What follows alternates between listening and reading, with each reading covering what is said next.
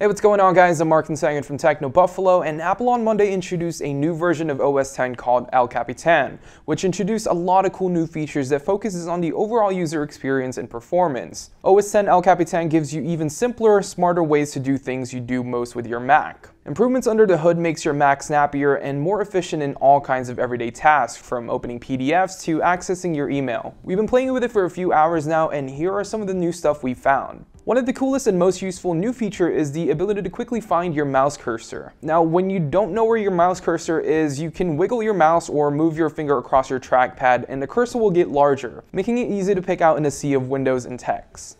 Number 2 is the enhanced Spotlight and in-app searching. Spotlight is smarter than ever before, delivering results for weather, sports, stocks, web videos, and transit information. You can even search for files using natural language, so when you're looking for something, just type it the way you'd say it. You can also resize and move Spotlight anywhere on your desktop now, which is definitely a nice addition. In-app, you're looking at a more intelligent search that responds to what you type. For example, you can search within Finder to bring up all the pictures you shot for a certain product or all the screenshots you took on your computer. Number 3 are the new Safari improvements. Safari received some pretty nifty features as well, including this awesome new feature called pinned sites. If you have a lot of tabs open in Safari that you always use, like YouTube, Twitter, and Facebook, you can simply drag the tab to the left and Safari will turn that page into a pinned site. It doesn't matter if you close the Safari window on accident, your pinned sites will remain untouched. Another great feature for Safari is the ability to mute the annoying audio that plays in your tabs. For example, you start hearing something play in the background and you have no clue what's playing. You'll now have a new speaker icon in the address bar that gives you a quick way to mute the sound. Number 4 is the new mission control and split view mode. Apple's new mission control makes it easier to see and organize everything you have open on your Mac. You can now drag any application to the top of your desktop to launch the new mission control, and from there you can drag an app to its own space to have its own window, but you can also drag it to a new desktop to create a new virtual desktop. There's also a new split view mode. For example, we have a Safari on its own window in full screen. We can drag an app like Mail and activate split view. Number 5 are the new Mail features.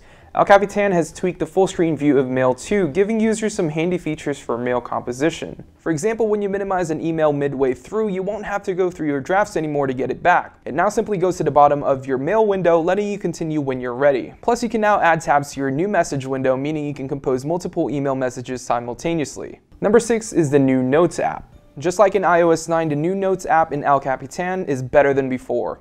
You can now embed photos and use rich formatting, add checklists, and the overall UI just looks much cleaner than before, which almost makes it like a very simple version of Pages, as you're no longer limited to just typing in text with the most basic formatting abilities. Last but not least are the performance increases. Apple focused on performance with El Capitan, saying it'll make all sorts of elements of OS X run faster. Apps will launch 1.4 times faster, while switching between apps will be 2 times faster than before. It'll also be twice as fast to display the first of your mail messages, while opening PDF files in preview will be 4 times faster. Additionally, Apple is adding Metal to OS X for Macs. Metal is a core graphics technology that gives apps and their developers more direct access to the GPU. Now, this will allow for faster and more efficient rendering performance across the system. And that's not just for mobile games.